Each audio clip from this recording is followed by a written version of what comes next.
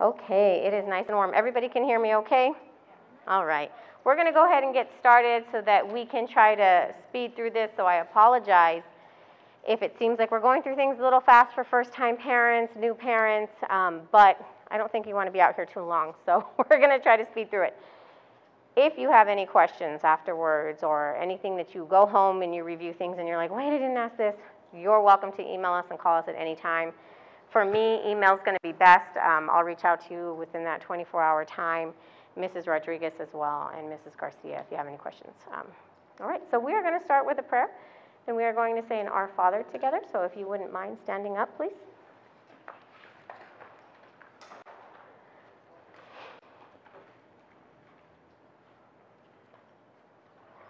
In the name of the Father, the Son, and the Holy Spirit. Our Father, who art in heaven, hallowed be thy name. Thy kingdom come, thy will be done, on earth as it is in heaven.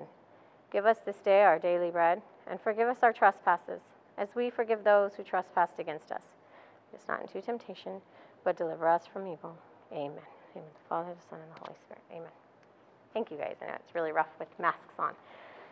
So before we get started, I'm Mrs. C, known to the students as Mrs. C. My name is Elisa Covarrubias. I am the principal here at OLPH, and this is going on my second year as principal. I have been here over 7 years, though I started as the computer teacher. I actually started as Mrs. Garcia's substitute and then filtered in to my computer teacher position, and then became assistant principal and recently the principal. So welcome. I'm excited to welcome all of you. I'm grateful and I thank you for being a part of our OLPH family, especially to our familiar faces. You guys have been here with us. We have some returning parents. So welcome back, or welcome with your babies, because I know some of you have graduates. So welcome back. And we thank our new parents. I'm excited that you guys get to be a part of our family, and you're going to get a feeling of our campus, hopefully, and our teachers, and just the environment we have here at OLPH. It's very beautiful. We get to pray together, live our faith together, and we are so thankful for that every day, and we really do produce some beautiful students because of that. So thank you guys for joining our family. Again, this is Mrs. Alma Cervantes. She is our financial secretary. So anytime you have questions regarding tuition or payments, anything that has to do with money, she's our lady. So thank you, Alma, for being here with us tonight. I know a few parents she'll have to speak with this evening, not regarding just paperwork or little things we're missing. So we'll go ahead and send you to her afterwards if you need to see her. And then Mrs. Gabriela Garcia. Gabby, how long have you been here? 18 years. Mrs. Garcia has been here. Some of our parents were her students, so yes. She doesn't look her age at all. No, I'm kidding, Gabby. But Mrs. Garcia has been here a long time. She's our kindergarten teacher, and this year our kinder and transitional kindergarten teacher. And we have Mrs. Mary Rodriguez, who wears a million hats. She is my right hand, our assistant principal. She is the preschool program director now. She is also jumping on board with our second grade this year, so she's going to wear a million hats. I don't know how we're going to keep track of her. We couldn't to begin with, but I just want to thank them for being here this evening, and thank you guys for all your hard work. You're going to hear the word amazing from me all school year, because we were getting ready to open our doors and welcome all of you physically onto the campus, and unfortunately, we were told we couldn't, and that's okay, we'll work with it. And so our teachers jumped right into our Catholic Online Synchronous Learning program. They began forming their online courses and their classes and didn't skip a beat. There was no griping, there was no complaints. It was just like, okay, what are we doing? Let's move on it. And our teachers were in here and they were working every day preparing for your students, especially with transitional kinder and kindergarten. It's really hard. They're young and they're going to have to learn new behaviors, and on top of that, learn new technology. But if anybody can do it, it's kindergarten and TK. So thank you guys for bearing with us through that change. And I want to thank our staff because they did an amazing job. So really quick, I'm going to jump in to our parent-student handbook. You all have this in your folder this evening, and you also have the page that we will need from you at the end of the night, which is the contract page. And really quick, I'm going to touch on what's behind the contract page. So you will notice that you have this paper, and then you have a Stop It Solutions paper as well. Go ahead and read through that. That is just stating to you that we do have an anonymous reporting system for any students. It's not only for our students, it's for our parents as well. This is in order to curb any bullying on campus, and now through the internet, through cyberbullying, any of that that takes place, you have the power to anonymously report that. You have the power to help your student anonymously report that through a computer, through a phone. They have an app. It's a beautiful system, and we have actually solved and actually taken care of a lot of different incidents that have happened here on campus. They were dealt with quickly and swiftly, and so I really love this program. It was my baby bringing it to the school, and it has done an amazing job of helping us in middle school and even with our lower level grades. So I think I turned off. Test, test, test. I urge you to go ahead and read through this, download the app, and check it out. Can you guys all hear me okay still? All right, I'll be a little louder till Mr. Scott Sear, everyone. I didn't introduce him. He is our wonderful parent, and he also helps with filming or tech issues. So thank you, Mr. Sear. Really quick, you're going to notice on page 4 that we have our mission statement, and I'll read that. The mission of Our Lady of Perpetual Help School, in partnership with our parish, is to create an environment that nurtures the minds and spirits of our students, helping them to experience learning, live gospel values in their daily lives, and proclaim confidence and courage in the teachings of Jesus Christ. So that is a big one to us. We live by our mission statement at this school. Thank you, Scott. Again, you'll notice that we're no ordinary school. We are shaping students to be well-rounded students, not only in their academics, but their everyday lives. So it really doesn't matter what faith you come from, what religion you come from, if you are non-denominational, we're still building strong students overall. So it's really something we live by here at our school. Take time to go through that. You'll notice on that next page is our school-wide learning expectations, something that our teachers always implement in their daily lessons, and a guide that we go off when we give out any awards or Student of the Month. I am going to jump here to something you all want to know, and that is our uniforms. So yes, we are requiring uniforms for distance learning.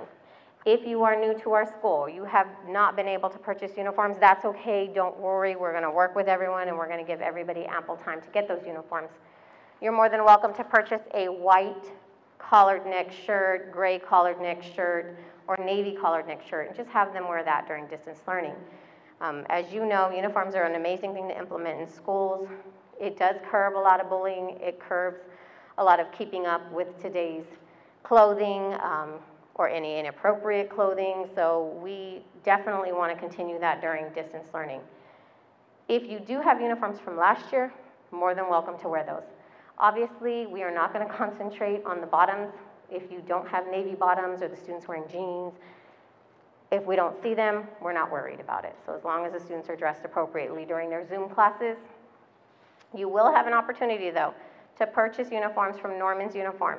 They will be here next Wednesday in the gym. They will be, I think, did everybody here get a newsletter from me? Okay, so they will be here. If you didn't, we'll make sure you get on that list. We're having trouble with the new system, so some of our parents are not getting all of the information. But they will be here Wednesday. They will be doing temperature checks. They're asking you to only send one parent. You will have an opportunity to buy polos, shorts, whatever it is that you may need for the school year, the jumpers for mass. If you have a jumper right now for the girls, they are required to wear jumpers. If you do have a jumper or you have the skirts, that's fine. They can wear that.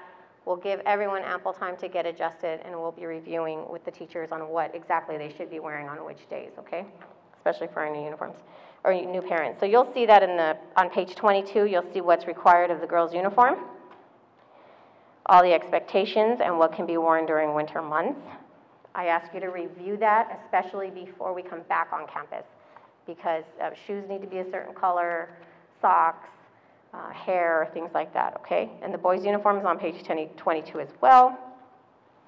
PE uniforms, I know a lot of parents were asking about PE uniforms.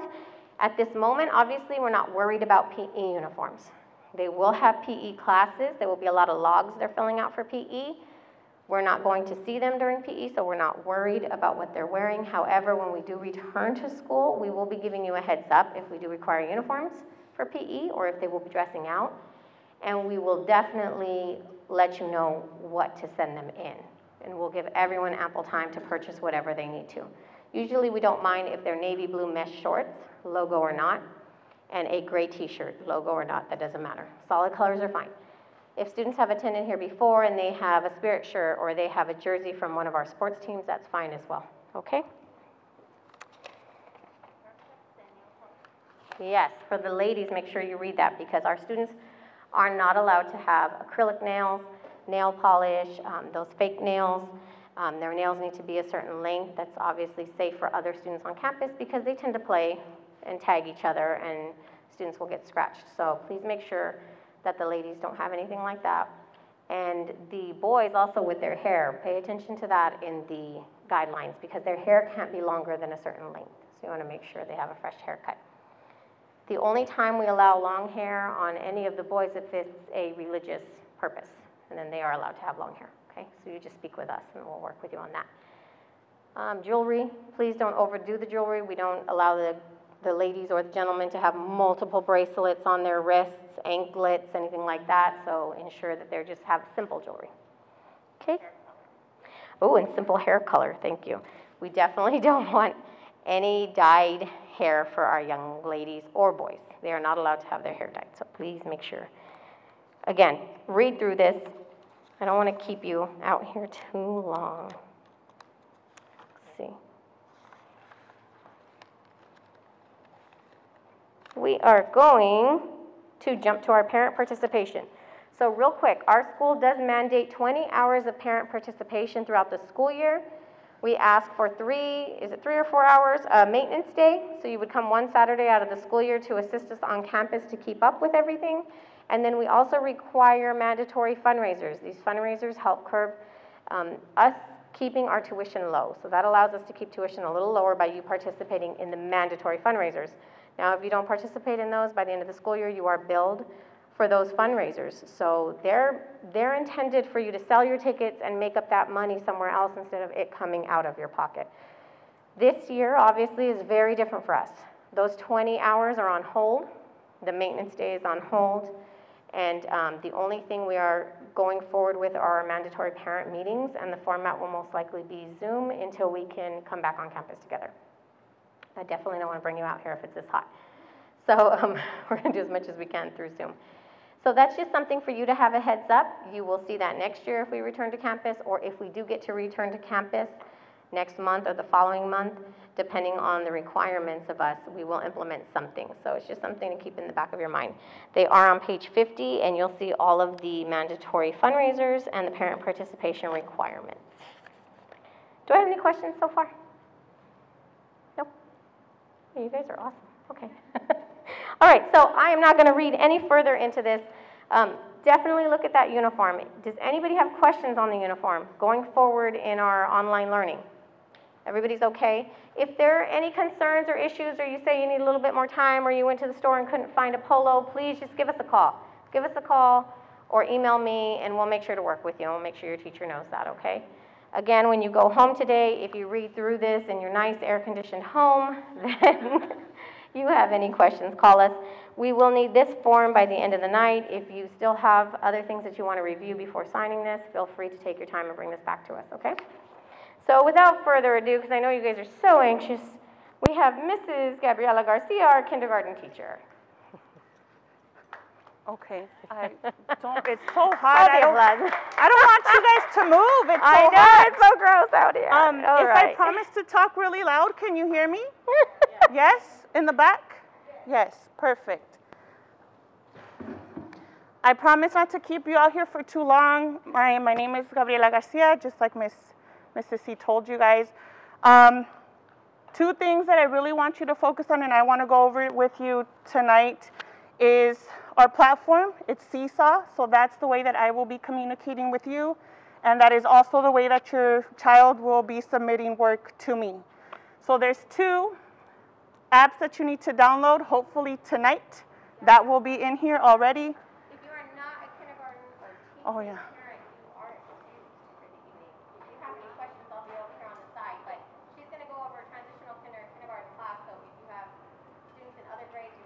We'll see you tomorrow. Tomorrow you're picking up your stuff. Yes. Okay, sorry, Gavin. No, you're good. You're good. Okay. All the information is here. So your child's login information for Zoom is right in the front.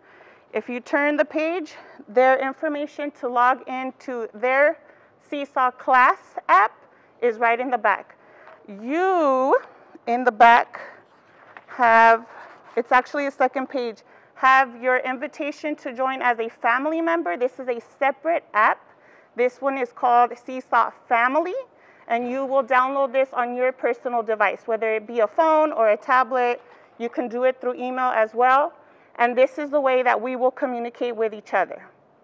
Okay, again, this one here is class, and it should be downloaded on whatever device your child will be using to do our online studies.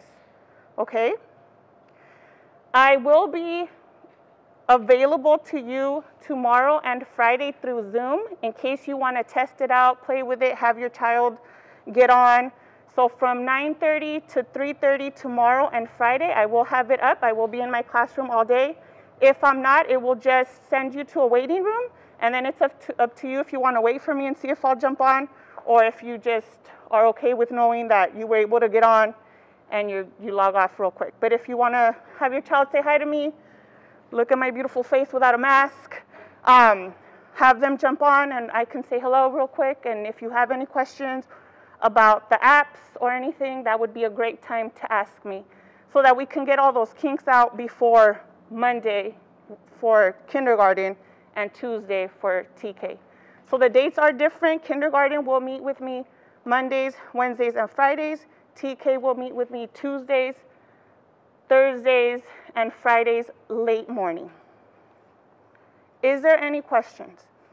I hope everything that you need to know is in here. Please review it. If you have any questions, please contact me through the app is the best way. I have the app on my phone, so I'm able to answer you right away.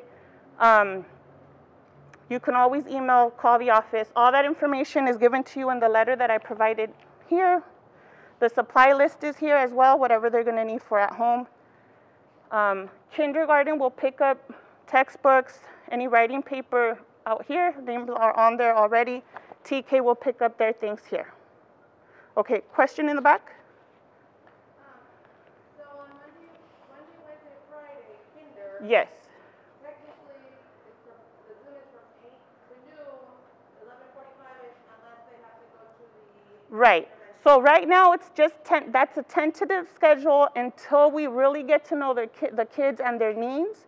And then, so as time goes on, then we'll give you a more detailed schedule because it will change for everybody depending on what group we put them in, or if we feel that they need one-on-one with us, then their schedules are going to change a little bit. So once we get to know your child a little better, once we start working and we start to observe a little bit more of what they can and can't do, then we'll send out individual schedules, more detailed ones for everybody. And I think it's really important that you realize that Ms. Garcia is going to do, she's talked to me about this, and everything in her power to teach your children to be Yes. sufficient, that they know she's going to go through the steps very well to teach them everything they need to do so they're not calling you every 5 minutes, every 2 minutes. That's going to be the So, yes. She's going to work on getting them, because we know how busy you are. We know you have, you're trying to work, and we know that you're there to help them, but, Ms. Garcia is the teacher. She's going to do her best, and that's what she's doing the first few weeks. So the beautiful thing about Seesaw is that the kids are able to do things on their own. So they will be taking pictures of their own assignments, sending them to me. However, you do have a homework assignment before Saturday because I need to know who your kids are so that when they jump onto Zoom on Monday, I'm not lost and trying to wonder who this child is. So in the back, there is a back to school side of this folder. It's not, you don't have to come and drop it off. It just means that it needs to get back to me through Seesaw. So you will take a picture of it. This is the only one that you will be submitting to me through your app, through the family app. So I need your child to write their name on the bottom. It really doesn't matter how they write it. I just need to know where they are. So just have them write their name. Don't help them, please. I need to know where your child is. So let them write whatever. If it's scribbling, if it's pictures, it doesn't matter. They're writing their name. I will know who it is because your name will show up and I'll be able to tell who it is. There's an icon attached to every Seesaw profile, so have them pick their favorite, just one so that I can assign it to them, and then have them take a picture with their face and the paper, and then send it to me. It's super easy. Once you sign on, all you have to do is communicate with me. There's gonna be this green plus sign. You click on that, and then it'll give you an option of where you wanna take the picture from. Usually it's from your phone. So you can upload it, and then just send it to me from there, okay? But like I said, you have any questions, you get on Zoom tomorrow or Friday, and you ask me, okay? Yes? This Monday will not be their first day of school. They will also have a half day on Tuesday, just like kindergarten on Monday. So that will be their first day. We'll read a book, we'll do something fun, we'll sing a song. You guys are gonna see a side of me that you normally wouldn't. Just more silly. Don't expect a wonderful singing voice. That's why I love the little ones, because it doesn't matter how you sound or how you came into class that day. You are always beautiful and you always sound great. So my head is this big when I leave that classroom every day. They're beautiful, they're adorable. We will have assignments, but we'll go through it. It'll be simple. For TK and for kinder, it's different. We're reading different books in each class. So there'll be an art project, some drawing, some writing, and they will go through the steps where they have to send the picture, and they get excited because it's like they have to do this by themselves with this tablet.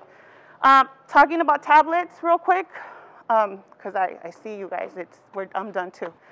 We don't have all the tablets in. If you would like to borrow one from the school, so if you don't have a tablet at home for your child and you would like to borrow one from the school, you're more than welcome to come and check one out. We will have more available on Friday, but if you have a tablet already for your child at home, then we suggest that you just use the one that you have for them at home. You know, we have all these blocks and all this stuff because they're school property.